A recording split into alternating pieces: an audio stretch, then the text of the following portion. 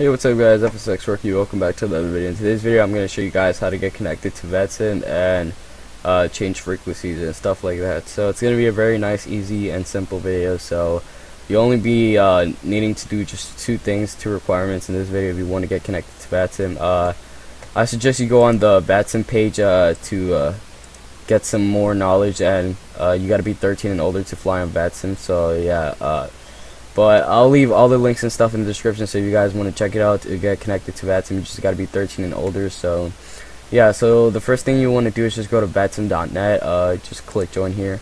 It works with any FSX, Steam Edition, Acceleration, whatever you have. So yeah, so you just want to go to vatsim.net and sign up for an account, stuff like that.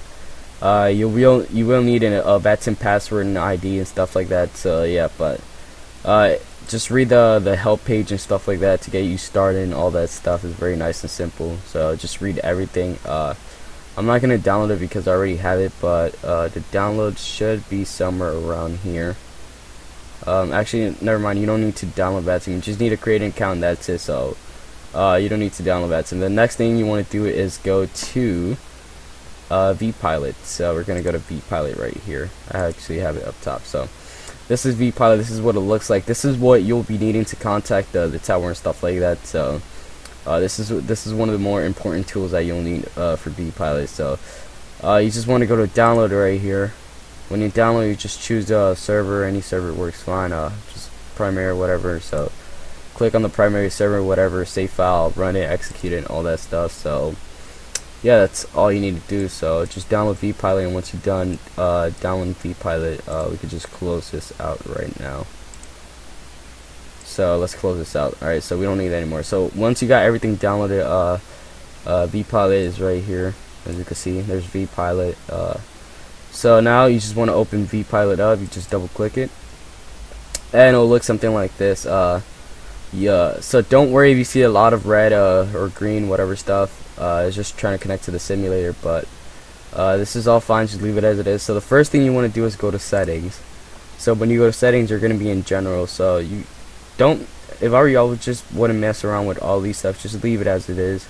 It's already fine. You don't need to touch nothing of this. And here, you'll just need to put your Vatsim ID and the password that they're going to email you. So just sign up for Vatsim. You put your full name right here. Your home airport, the airport closest to you, just put it right there where you live. Server, wherever you are in the world, USA East, West, Central. I live in the East Coast, so I'm going to put USA East. Control this, I don't know nothing about this, so just don't mess with this, leave it as it is. This, do not display aircraft beyond. This is if you have a powerful computer or not. If you have a powerful computer, you may put this higher, I believe, but if your computer is not that powerful, like a gaming computer, just leave it at 30 or less. Maximum aircraft to display, you can just leave it default, and then once you're done, you just click apply. So the next thing you want to do is go to audios. This is going to be your microphone and stuff like that. Right here, just choose a wave, microphone, Route high definition, which is mine, so you just choose wave. Here you're going to choose direct sound and the headset, whatever that you have, so that's awesome. This, I'm not sure what to do with this, but just leave it unchecked or enabled. I don't think it messes with anything. The volume, this is the volume of the air traffic controllers and the pilots that are contacting the controllers and stuff like that. I have it at 100 so I can hear everything clearly and nice, but just experiment with this. If they're too low, for example, if it's like by default somewhere around here, may want to put it a little bit higher, but for me it's 100 so I can hear everything perfectly. Next thing you want to do is set a push to talk button. I have a joystick T-Flight Hotus X, so the thing you want to do is just set a new push to talk key.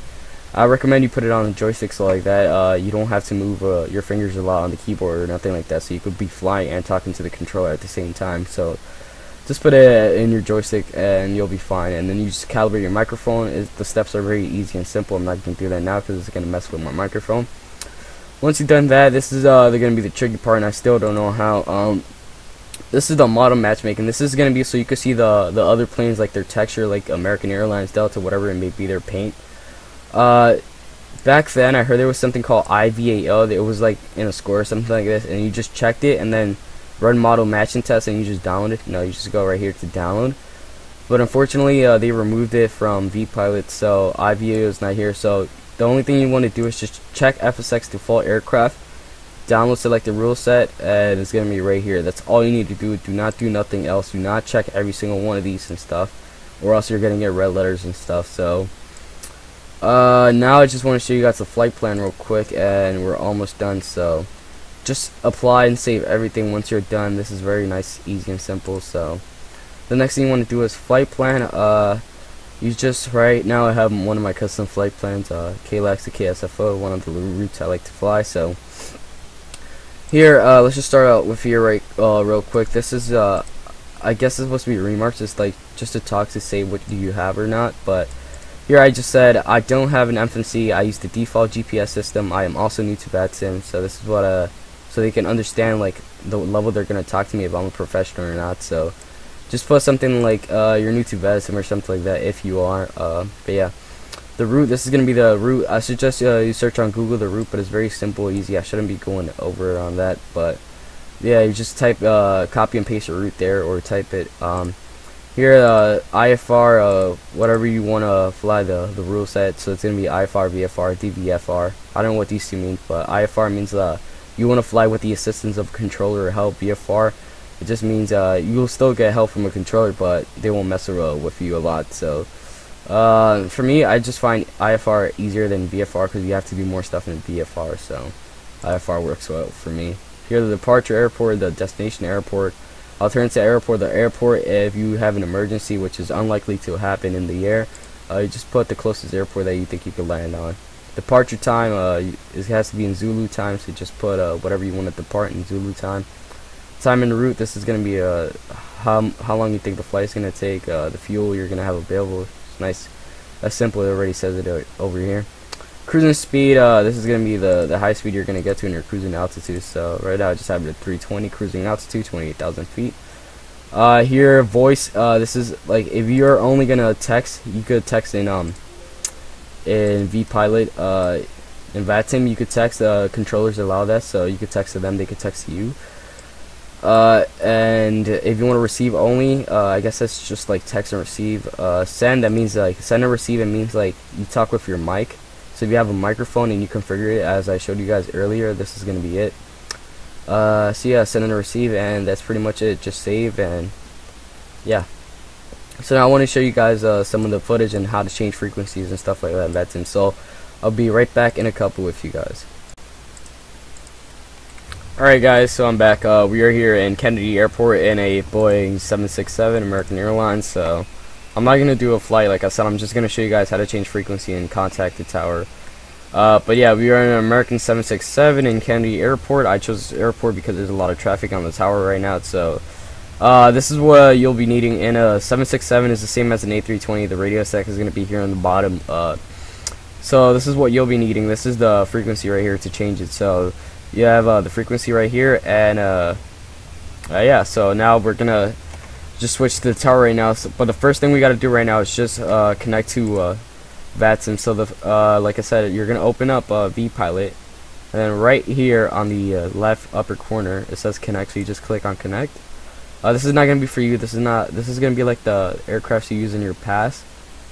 But for you, you just want to set up your call sign. So if you have an American Airlines or Delta, let's just do Delta. So you have Delta Airlines, gonna be DAL for Delta Airlines, and then the number that you want. So let's say 5905.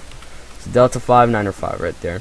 Then right here your air type code of your aircraft, 737. So yeah, it's a 737 B737, so as it is. And your CCAL code, I don't know what this means, but it means something with doing like crossing the ocean flights and stuff like that. But just leave it at AA-BB as it was. So when you do all that stuff, you just want to connect. Well, let me just choose my American real quick because that's the one I have. So American Airlines 595, Boeing 767. So now we're connected to the Vatsim network. And here on the left corner, you see all the frequencies of New York, other airports around us. So we're gonna contact tower real quick, just so you guys could like hear how they listen to when we talk. So JFK tower is right here, 119.1. So we're gonna open up our radio stack. I'm gonna hit shift 2, and now we're gonna switch to 119. Let me check. Was it? 119.1. Yes, 119.1. Press unpause that. So we're going to 119.9. It does take a while. But yeah, so this is very nice, easy and simple. That's all you need to do. It may sound a little bit complicated, but I suggest you watch other videos too to see how to do it if I'm a little bit complicated. But this is just the simple way that I like to do it. So yeah, tower is 119.1. So actually I'm just gonna pause this real quick because it is taking a while, so I'll be right back once I get the frequency changed. So yeah, alright, so I got the frequency changed now, so let's unpause it and let's switch right now. So all you need to do to activate it is just hit the switch right here, so click on it and you should hear that sound.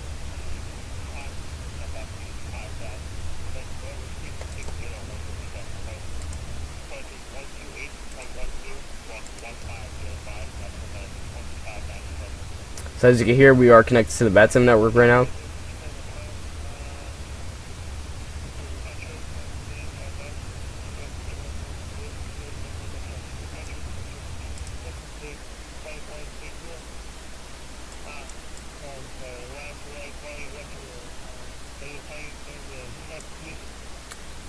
So yeah, that's how you connect to the network. So we just disconnected right now. So that's the end of this video.